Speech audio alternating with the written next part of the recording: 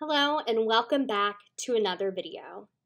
In today's video, we are going to be exploring the University of South Carolina Library's databases.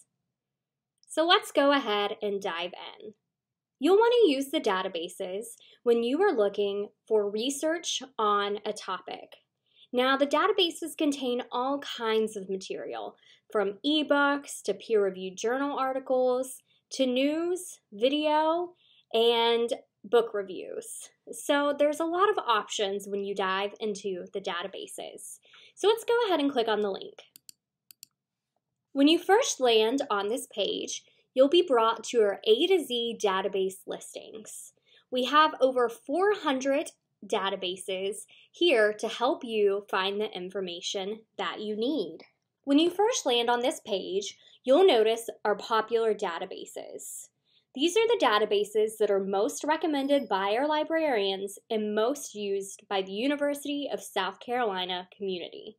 You might already be familiar with some of the names here. And if that's one of the databases you want to access, you'll just click on the link. We also do new databases and trial databases, so you can always scroll down here to see what we're trying and what new databases we have. So I'm going to go back up to the top. So there's a couple of really cool features that you might want to explore when you are on the database's homepage. If you know the name of the database you're wanting to access, like Academic Search Complete,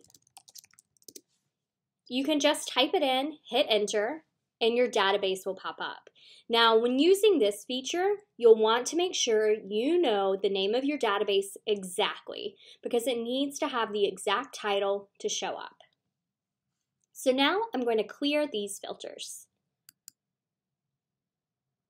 Another popular way to look through the databases is to go explore by subject. So this is really helpful when you are in a discipline-specific class. So say that you are taking an education course. You could click on these education resources, and you're going to see listed your top databases. So once again, that's ones most used in the field and most recommended by our librarians. After the top databases, you're going to see the databases listed in alphabetical order. Something else that's really handy on this page is you can see your library liaison. You can make an appointment with her and even check out some of her research guides. So this is a really great place to look when you are exploring a subject discipline. So let's go ahead and click up. So say this didn't have exactly what you're looking for. You'll just clear these filters and try another subject. So if you are in Library and Information Science, you would just click this link, and you're going to have some of the same information here, the librarians that support this unit, as well as the research guides. But let's go ahead and click on these top databases. So when you're off campus, you're going to be prompted to log in via the proxy. It's super easy, don't let it hold you back. Click Login here, and then type in your username and password. So this is your network username and password. It's going to be the same thing as the first half of your email. Just leave off everything from the @ onward and the same password, and click Login. And now you have access to the database. Pretty cool, huh? So let's go back to these database listings and talk about some more ways you can use the databases page. I'm going to go ahead and clear these filters again. And something that people love to do is also search the databases by content type. This is really handy if you are looking for primary sources. You could just click on this link, and you have a list of all the databases that contain primary sources.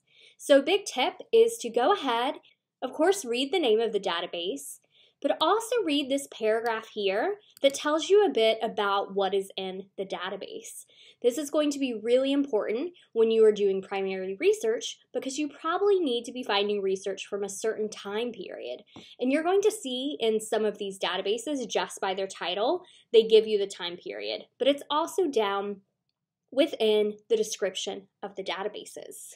So we're going to clear this one more time, and our last option is one that most people won't really use, but it is something that comes up in specific fields such as information science. You may have noticed that our databases look different depending on who is providing us access. And that's because we have a variety of vendors that provide us access to these incredible resources. So if you ever need to look specifically to see how many databases we have by different vendors or providers, you can click on this link. A lot of people are familiar with the EBSCO vendor. That's the same one that we use with Academic Search Complete.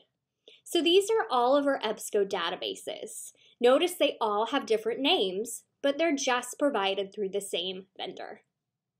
And of course, if you have any questions while you're searching the databases, you can always connect with a librarian with this Ask a Librarian button. I hope you have a great day.